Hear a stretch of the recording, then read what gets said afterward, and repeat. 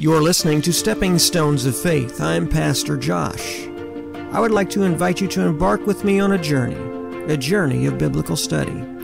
Through practical application of the Word of God, it is my prayer that you grow in greater relationship with God through His Son, Jesus Christ. Please join me as we journey to the next stepping stone of faith. But we all need a secret place with God.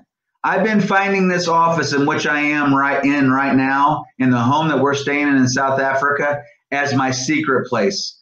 Sometimes I want to just leave the door open to hear what's going on outside and stuff like that, but that doesn't really get me blocked off from everything. So I find this as a secret place, and I listen to God intently in my secret place, and I pray to Him intently about you, about your church, about all those that are involved in our ministry and all the ministry that God has us to do. This is where I come. You folks are in my secret place today. Now, I'm not going to invite you into that secret place because that is set aside for God. The only reason why we're in this secret place is because I'm closed off from everything and I don't have a lot of noise. I'm just saying, taking care of our soul in that secret place with God is what's going to give us that strength to get through each and every day that we need to go out into this world and let them hear about Jesus. You know, also one more thing, and I'll give it back over to you, brother, is he actually talks about the tabernacle. He says in verse 6, "And now my head shall be lifted up above my enemies all around me. Therefore I will offer sacrifices of joy in his tabernacle. I will sing, yes, and I will sing praises to the Lord." He is in a joyful set of mind. He wants to lift up joyful praises to God, David does. And he's got people surrounding him left and right, in front of him and back of him. His enemies are all around, but yet he lifts up a joy of praise to God. May I say this, just this last thing, may I say this, that God inhabits the praises of his people, that he knows that what gives him joy is to see his children finding joy in his presence. So if we can stay within the presence of God, we'll find joy that we never even imagined. That's what I have to say about that, Pastor Josh. Now, I was, as you were talking here, let me just read this. I won't give you a reference, and you probably know if I say it. He who dwells in the shelter of the Most High shall abide under the shadow of the Almighty. I will say of the Lord, He is my refuge and my fortress, my God, in whom I trust. Mm-hmm. That's what you were speaking to. Psalm 91, verse 1 and 2. Yes. The refuge of God, the pavilion of God. Mm-hmm. And in today's day and age, this was written. David was a military man, so he wrote in terminology of military fortress, strongholds, things like that. Today we have that as well. We can still speak to that. Coming to God, getting under the authority of God, getting under the liberty of God, bringing freedom. That's just like saying going into the pavilion of God, going into the refuge of God. It's the same kind of thing, but it's just different terminology. So there's nothing different about what we say today or how we communicate it today. It's just a different terminology for the time we're living. God still calls for us. And what I see in this is that we are to call upon God. What does it say? It says, "Seek ye first the kingdom of God, and all this righteousness and all these things will be added to you." He wasn't talking about, in my studies of that scripture years ago and even here recently, he wasn't talking about material things. He wasn't talking about, if I want that car, I got to pray and God will give it to me. You got plenty of TV preachers that say that stuff. I don't need to be another one of them saying it.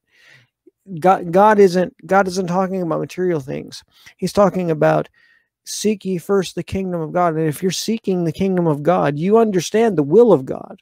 If you're seeking his kingdom, So you are more apt to pray for what the will of God is in your life more than what your wants are and your desires are, because there's a lot of difference in what we want and what God's will is. There's a lot of difference in that.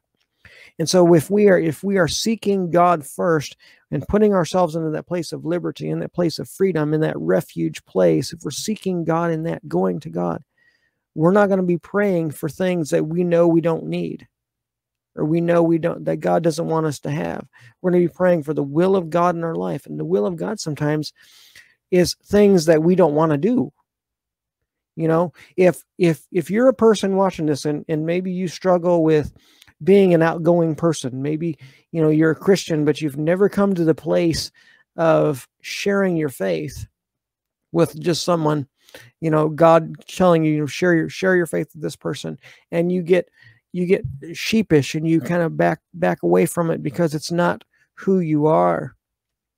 But if you seek God for his will, the will of God is that his word go forth. And the will of God is that if you are the instrument he wants to use, the will of God is for you to be used. And so I think in my ministry, Shannon, you've known me for a long time. In my ministry, I'm one for shaking off the comfort zones and going beyond it. I'm one for pushing the envelope in God in order to grow in God. Because that's what we're supposed to do. We're supposed to be growing. We're supposed to be ministering. We're supposed to be bringing forth the word of God. And so he's saying here, seek God in all things. He's seeking God. Verse 4, one thing I have asked from the Lord that I will seek after, that will I seek after, for me to dwell in the house of the Lord all the days of my life. If you're seeking after God, you want to be with God. You know, if you're not seeking after God, you're living for yourself. What's going to happen is you're going to desire the things of the world. You're not going to want to be with God because you don't want to give up what you've got going on. If you seek God, you'll want to be with him. Because I know, and Shannon knows, and if you're a Christian, you know that when you seek God and that liberty and that freedom takes hold of you, so to speak, it doesn't grab you and you lose control, but it envelops you. That's a better word. You can feel the freedom. You can feel the dispensation of all the fear and all that stuff that just falls off when you're in the presence of God. You can feel that. And so you want that. I want that more than I want my own desires. You know, I would love to be able to have a $20 bill always appear in my wallet if I needed money. You know, pull a $20 bill out, $20 back in there. I would love that. But that's my want. That's my desire. That's not what God wants for me. And so I have to understand that if I'm seeking after God, I should know. I should know the will of God. I know that's not the will of God to give me magic money. I know that's not the will of God. That was just kind of an illustration. But understand that if I'm seeking after God, I know what the will of God is. And if I'm truly seeking after God, I'm not going to pray for anything but the will of God in my life. And then knowing that he will walk with me through that situation in my life is something that is a blessing. It's a knowledge of knowing that God is with you that can do more for you than the fear and the anxiety and just fear of rejection. A lot of people that don't speak out about a lot of that is a fear of rejection. We're afraid of being rejected, you know, getting told to shut up or getting the door slammed on our face, in our face, hopefully not on your face, but in your face. Okay. But understand that's a fear. That's a real fear. That's a real fear. Fear of rejection is a real fear. And that's what causes people to not want to share their faith. And the enemy uses that by saying things like, well, you're not cut out for that. You don't even know how to speak right. You haven't studied long enough to be able to share your faith. Okay. We have great examples of that. Look at Moses. Moses stuttered, or Moses had some kind of impediment in his speech, but God still used him. He used Aaron to help him, but God still used him. You see? So the enemy, whatever the enemy throws at you, listen, get into your Bible. God shows you. God shows you the opposite. God uses those. God uses people that can't speak right.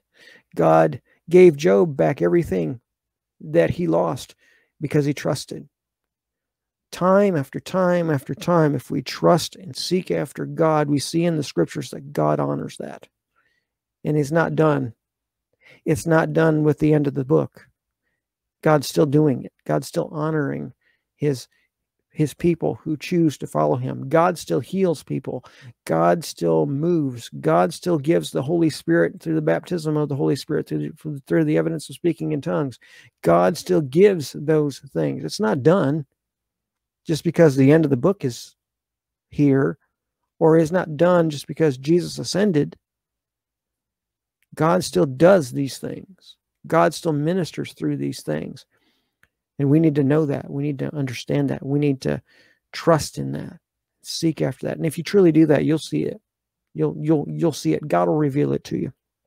God will reveal it to you. Verse 7.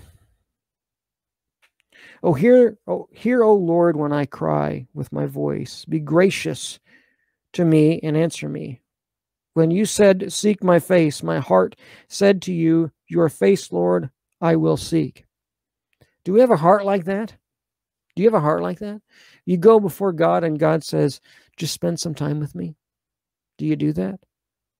God's done that with me a few times. You know, I find myself in a turmoil spiritually, and we all go through that. All Christians go through that from time to time.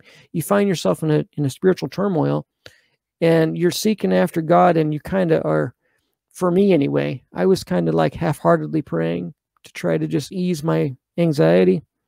And God just spoke to my heart in a still small voice. Just spend time with me.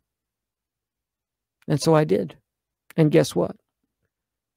God dispelled that anxiety. God dispelled all that fear.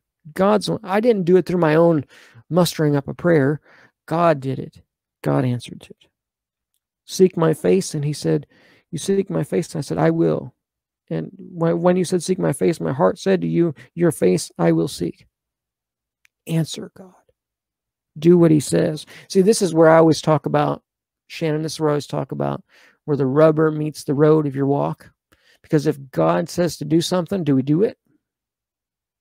You know, if God says to change something, to start something, or to stop something, do we really do it?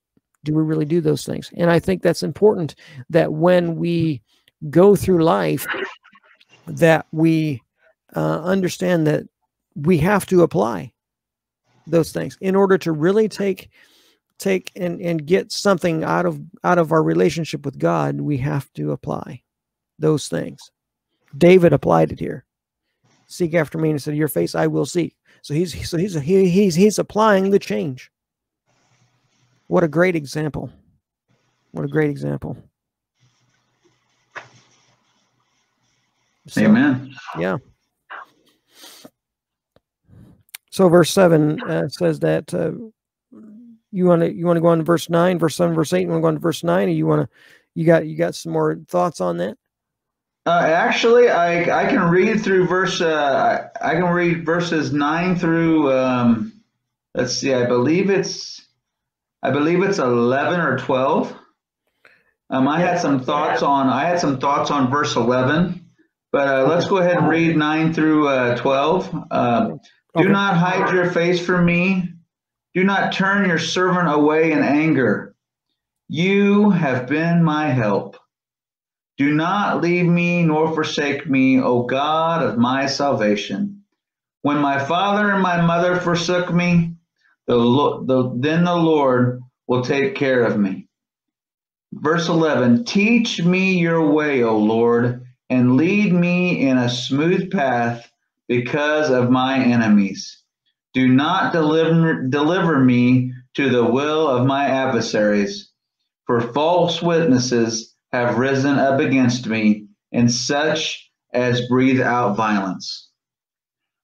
You know, I read over and over again in this psalm, and you'll see it throughout the Psalms. Actually, you'll see it throughout the whole Bible. It's speaking of salvation. He says again and again, David does, but God says to us again and again, I am your hope. I am your salvation. Here, David's just telling him again.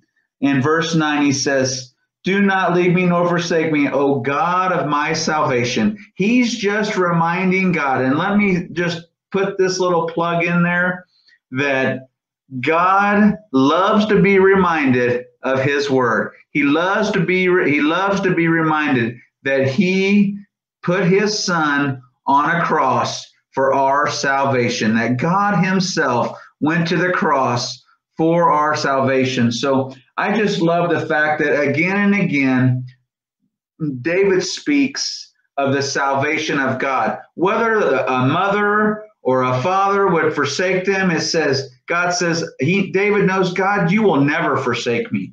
No matter who's coming against me, whether my family come against me, whether those in this world would come against me, God, I know you're right there. You're my salvation, and your face I will look to, because you're not going to forsake me. We've all been forsaken by someone. I almost guarantee it. But the Lord, he will work in and through that. He gives us what we need. There, and then in verse 11, it says, teach me your way, O Lord, and lead me in a smooth path because of my enemies. I just want to draw what I drew out of that, and so many pastors have told me before, you need to have a teachable spirit. If you keep a teachable spirit within you, that not just learning from the Lord, that's the best place to learn from his word and from him speaking into your heart and things like that, but also be able to be teachable by others.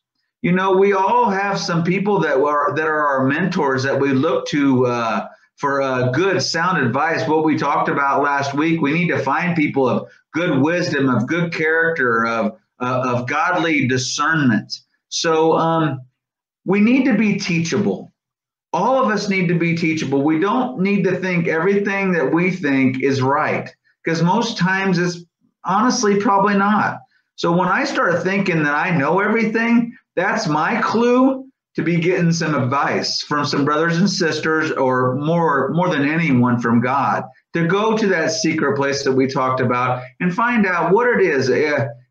Don't think too highly of yourself to not get advice from others. And it just says it right here that he says, teach me your ways, O Lord. I want to learn your ways. Take all my ways and throw them out the door. I want to learn your ways, O God. So that's what I gathered out of verse 11, and some of this to me, between like verses 5 maybe through 12, or I'm sorry, 7 through 12. It's like a prayer and a praise at the same time. He's praying to God, but yet he's praising him at the same time. And that can be that very thing for each and every one of us, Pastor Josh.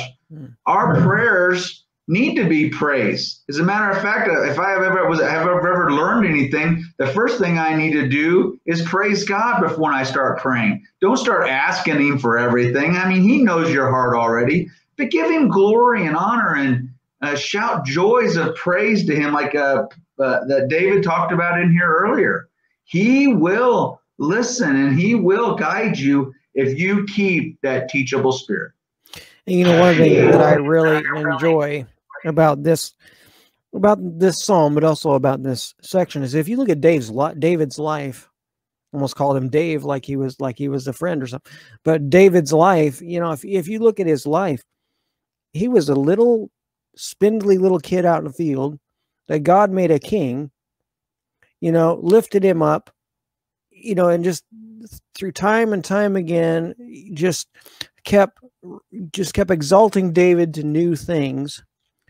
And David could have been, well, look at me. I was out in the field. Now I'm king. Well, I must be something. But no, he recognizes that he needs to be teachable. David was a mighty man. He killed Goliath. You know, there could have been a lot of pride in that. Saul killed thousands. David killed his tens of thousands. There could have been a lot of pride in that. There could have been a lot of pride in the fact that he was out. He was basically a shepherd boy, and then he's king, killing Goliath and doing, being a military giant of his day, boy. But he exalts himself, or he doesn't exalt himself up beyond God. He humbles himself to a point of being teachable. And I think for today's ministries, 2020, there's a lot of people who have a lot of big churches. There's a lot of ministries that make a lot of money. And I hope and pray that these pastors and these television preachers, that they have a teachable spirit. God uses his word and prayer to teach us. He teaches us through his word and through times of prayer when we have to shut up, basically. And that's what I say. I tell people, just shut up and let God talk, because that's basically what we have to do. But then God also confirms those things through other people. We're willing to hear from God, but sometimes we're not willing to hear from our friend or someone else in the church, because they're not God. But God uses his people. There are three things we need to focus on when we're walking in the spiritual life. God uses his word, his prayer, and his people. And you can't have a true relationship with God that's flowing if you negate one of those things, or two of those things, or all of those things. And so we have to understand that God uses those things, and we have to be teachable. Just because I went to seminary, and we went to seminary, well, I'm calling it seminary, but it was global university, which I call seminary. We're not the end all be all because we studied in seminary. Maybe somebody down the road that never went to school, God's using that person. God's speaking to that person's life and speaking to that person about my life. I should be taking that into consideration, saying, well, you didn't even go to school, so you have nothing to say. That's not a teachable spirit. That's not a teachable spirit at all. And I like how he says, teach me your way, O Lord, and lead me in an upright path. David was this giant of a man, not physically, but a giant of a man militarily, and he's saying, teach me your way and lead me to an upright path. We need to be upright men. We need to be upright people. Teachable people. God desires to teach us. Are we willing to learn? That's the question we've got to ask ourselves. Me personally, you personally, and the person watching. God wants to teach us. Are we willing to learn? He goes on and he says in verse 12 through, I'll go ahead and finish it out. He says in verse 12, do not deliver me to the will of my enemies, for false witnesses have risen against me, and they breathe out violence. I believe I will see the goodness of the Lord in the land of the living. Wait on the Lord, be strong, and may your heart be stout. Wait on the Lord. That speaks volumes. That last phrase, he says it twice. He says, be strong, that your heart may be stout. But he says, wait on the Lord. God speaks to us. Sometimes he shows us a little bit of the path, and we think, man, God's going to give me that. We want God to give it to us now. We want God to give it to us tomorrow or yesterday. But God might say, wait. I'm drawn back to when we had the boys. Amy and I were married in 2002, and I knew God wanted me to have children. God wanted us to have children. I knew that. And so we waited a year, and then we said, okay, God, we're ready to go. God didn't give us a child until 2012. Do you think I felt a little bit of, God, what's going on? You wanted us to have kids, and now sure there was. But God kept saying, wait on me, wait on the Lord.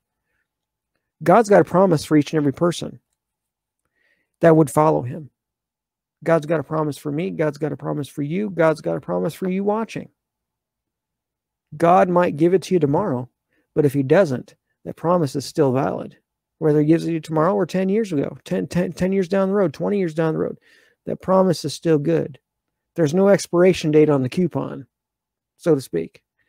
If God speaks it to your heart, he will see it through fruition, but not in your time, in his time. Wait on the Lord. Be strong. Ephesians says, do all you can do to stand. That's evidence of being strong. Stand. Stand spiritually, stand emotionally, stand physically, stand spiritually. Amen. I just want to read in the Bible that I have. It says a little bit more in verse 14. I'm going to go ahead and read it because it drew out some more to me as I was reading it. It says, "Wait on the Lord, be of good courage, and he, which is the capital He, which is the Lord, which is Jesus, he shall strengthen your heart." And once again, like you said, it says, "Wait, I say, on the Lord."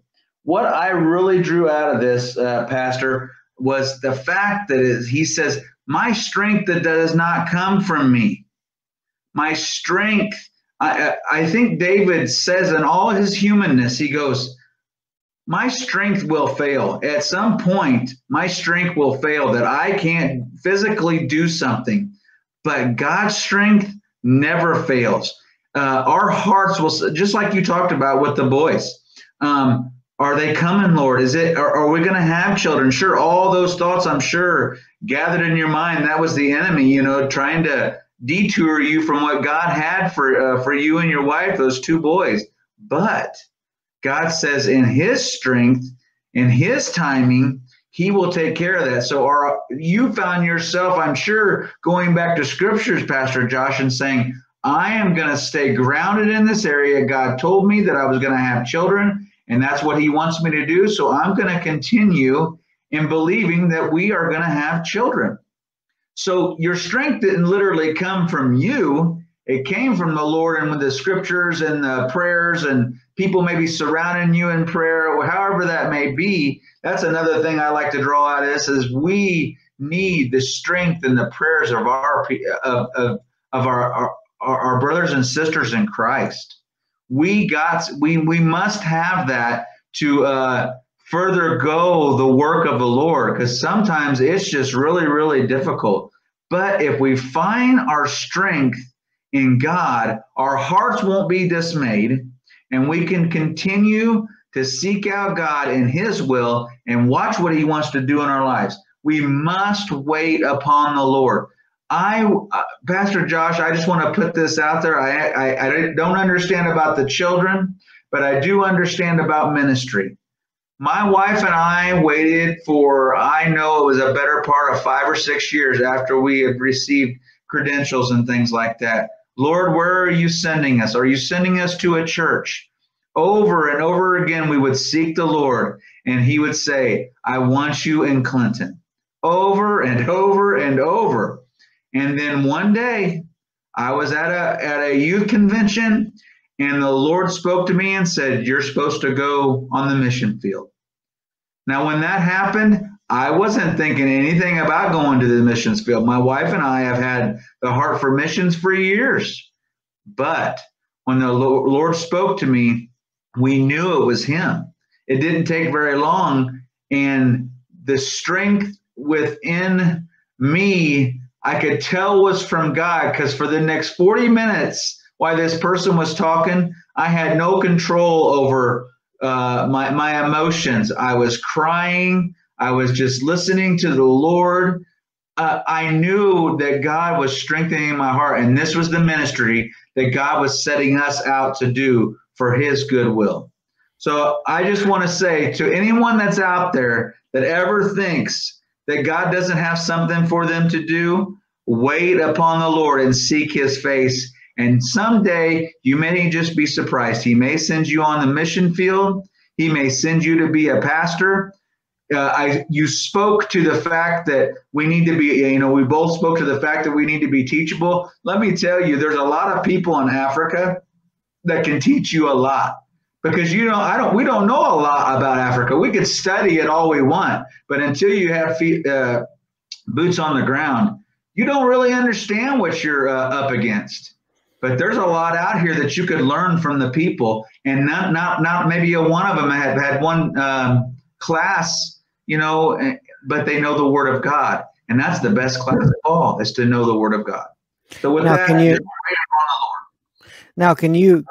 you remember when you told me, you called me up and you told me about that?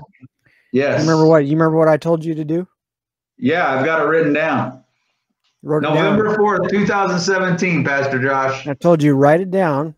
Yep. And I told you, put it somewhere you always see it. Right. You know why? And I did. Because that's speaking of my own experience of dealing with 10 years of waiting on children. Yeah. Because so many people would say, well, maybe you didn't hear right from God. Maybe you're supposed to adopt. Maybe you need to think about in vitro fertilization. Maybe you need to. No. And I said, write it down. I think I said, put it on your fridge or wherever you look the most, because you're going to have looky-loos and you're going to have people going to say, well, you're not really cut out for that. You didn't really hear from God, or we need you over here, to stay here to help with this. That's why I told you to do that, because God, if you believed God spoke it to you, and I believe you did, and I believe God spoke it to you, you needed a physical representation of that teachable moment, because you're going to have people that are going to say, hey, you know what? You didn't hear right. You know what? It was all emotional. It was all, you've been thinking about missions field and this is all emotional, and you got caught up in the emotions. No, it was from God. And I said, write it down and put it somewhere you always see it, because you're going to have that. And it works. It works. Good advice. You can attest to that. I think that works. Absolutely. Because God, when God speaks, God, it's God. If you're a believer in God, and when He speaks to you, it's God. Or you should know it's God, I should say. And when He speaks, it's God. You need to write it down. Put it somewhere. Journal. And that's journal, not just, journal. And that's not just for, and that's not just for calls to ministry or calls to the mission field or whatever, but that's even things like if you have, like we talked about earlier, depression, anxiety, God will speak to you things in the Psalms that, like what we're talking about here. Write that stuff down, because the enemy's going to come back to you and say, oh, you didn't hear from God. You need to be continuing to be, you didn't hear from God. Well, baloney. I got it right here. This is what God said to me in this moment. That's why when I said I was dealing with stuff and God just said, spend time with me, and I did that, and all that dispelled. I didn't write that down, but I do remember it very vividly, that God spoke that to me, and I did that. So right now, we're about an hour and 4 minutes in, folks. You've been sitting around here for an hour and 4 minutes. So, well, it'll be split in half. Is there anything you'd like to add in closing, Shannon? Before we go, I wanted to go ahead and lift that up to you if you wanted to do that. And then if you don't, we can just go ahead and give some encouraging words and pray, and then we can go ahead and end for this week. Okay, Pastor Josh. I just want everyone to remember your salvation is found in the Lord. And there's no other in which we need to look to for salvation. No one in this world, our moms, our dads, our brothers, our sisters, even those in Christ, they are not our salvation. They may lead us to the one that can give us that salvation, and that is Jesus Christ, our Lord and Savior. We need to always remember that He is ready for us to come to Him. At any time, day or night, whether you're getting woke up in the middle of the night and you feel like the end of the world's coming, understand that Jesus is waiting to listen to what you have to say. He never sleeps nor he slumbers. He is with you in all your ways. So with that, Pastor Josh, I just want people to realize that we're here for them. I know Pastor Josh puts up a number every time we do one of these to make sure if you have something that you need prayed for or some that you want You want to know Jesus Christ as your Lord and Savior. You can do that right now. You don't have to be in the church to do it. We could lead you to Jesus Christ right now. It would be our greatest joy. It'd be it'd be the best part of this hour and 5 minutes ever, because God has brought someone to his kingdom. So with that, I'll just pray, Pastor Josh, and then I'll let you close, brother. Let's pray. Heavenly Father, I thank you for this opportunity to do this walk through the Psalms, Lord. It's been so encouraging to hear you even speaking to us, oh God, through your word. Father, over and over again, you show us your love, your salvation, Lord, that is only found in Jesus Christ, your Son, who went, that lived, that died, that went to the cross, and that rose again so that we may be with him in heaven one day. Lord, I pray in the name of Jesus, if there is anyone listening to this and that they need to come to you, Lord, that you would reach into their hearts, Lord, that your Holy Spirit would woo them to you, Father, and that they would give their lives over unto you, Lord. Now, Father, I ask in the name of Jesus, if anybody needs healing, if they're hurting, Father, physically, if they're hurting mentally, Lord, if their soul is even hurting, Lord, I pray, Father, that in the name of Jesus, you will touch their lives today, oh God. For, Father, you can do far more than any of these words that we've ever spoken. So, Lord, you can reach right into a person's soul and take care of them and wash them with the cleansing blood of Jesus Christ. Father, I thank you for this opportunity to have this time with Pastor Josh.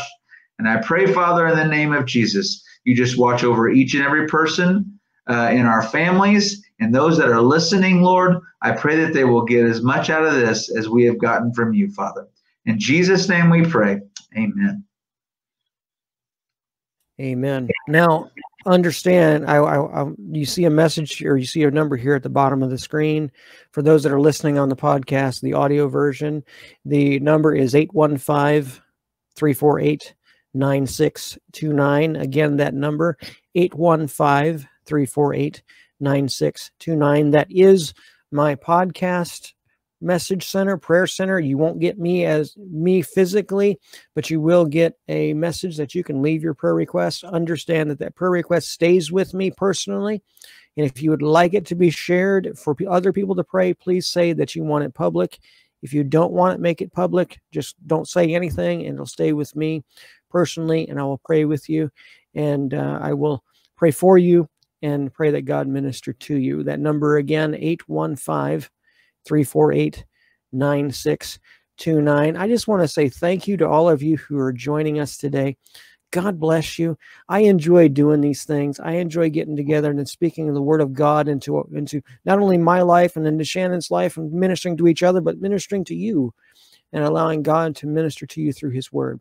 I just want to encourage you, if you want to listen to this on the podcast, go to anchor.fm. There you can go to any other Google Podcasts or Spotify or anything like that. You can go to any of those things and type in Stepping Stones of Faith. The podcast will be there. If you want to go to the YouTube channel, you can do that.